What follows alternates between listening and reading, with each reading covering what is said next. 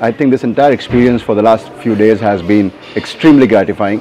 Wonderful ideas, wonderful conversations, gives you a perspective of what are people talking about.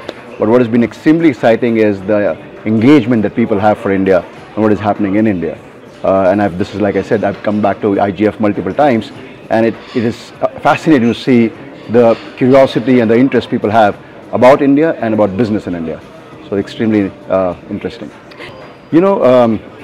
I'm a little disappointed that the last COP did not result in what it should have, and I'm really expecting that now the leadership gets together and puts the money where their intentions are, which is what has not happened. So there is the biggest challenge that we face today for sustainable development is leadership, and I think India is poised very interestingly with wonderful leadership that we have that is committed to this.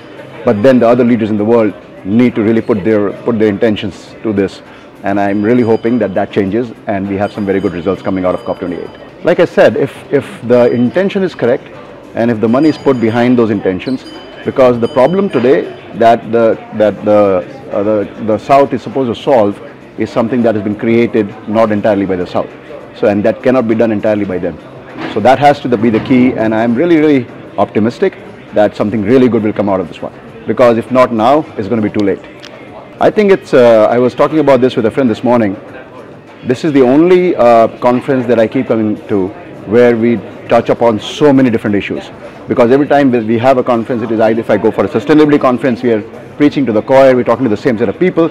This is fascinating because I have heard people talk about AI, talk about culture, talk about actors, the Bollywood, the influence of India, its cultural revolution. So it's amazing, and it gives a very interesting perspective, and nothing else puts India on a global stage like IGF does. So kudos to you.